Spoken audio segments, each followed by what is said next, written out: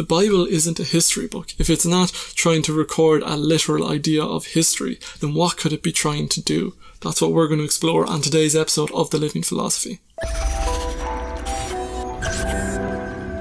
When you approach biblical scholarship, you immediately see that there's a lot of contradictions, and the story doesn't exactly hold together in all its details, and it proves to be quite inept then as a history book, in the sense of its genealogies can be quite mixed up. And that's what we're going to explore today, is a couple of genealogies in the New Testament. So there's genealogies of Jesus in 2 of the Gospels of the New Testament. So there's one in Matthew and there's one in Luke.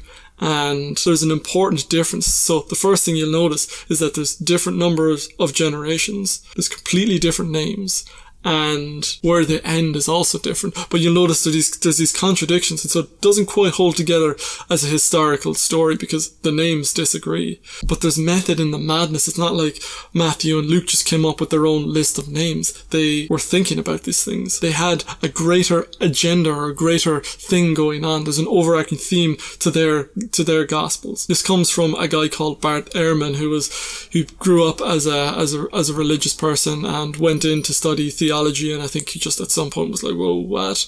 And it kind of snapped him out of his faith. And he points out that these genealogies in Matthew and Luke are very different, but he goes into the reasons why they're different. He goes into the nature of their difference. So you'll find that in Matthew, he tells us, Matthew is the Jewish gospel writer. He sees Jesus as the long-awaited savior, the Messiah of the Jewish people that they've been waiting for, and it's been foretold in different books of the Old Testament. Whereas Luke, on the other hand, is more seeing Jesus as being for everyone in the world. Jesus is the savior of humanity, not just of the Jewish people. And so they've got keep that distinction in mind when you see where they end. So when you look at Matthew's genealogy, what you notice is that there's groups of 14 names. So I think there's 14 generations between Jesus and David, and between David and Abraham. I think that's what it is. Maybe there's another grouping in the midst of that, but it's this ordered thing of like numbers going back through the Jewish people, all the way back to Abraham, who would have been the founder of the Jewish faith.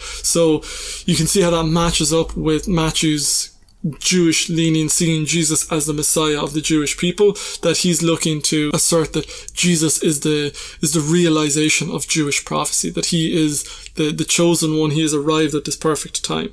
And so it makes sense that even if the names of the genealogy disagree with Luke's, it makes sense why there's this number of names and that number of names, and why he stops at Abraham. Whereas if you look over at Luke's genealogy, it's very different. It's a long list of names, but it goes all the way back to Adam. So you trace Jesus' genealogy through Abraham back to Adam then. So you see that it's a longer list, but he doesn't stop at Abraham, which would connect him to all Jewish people. He stops at Adam, which connects him to all humans. He connects him to the entirety of humanity. And we see that Jesus is thus the savior of all humanity. And so I think this is a good approach to take to the Bible, to take to the holy text, is to see it not as this literal history book.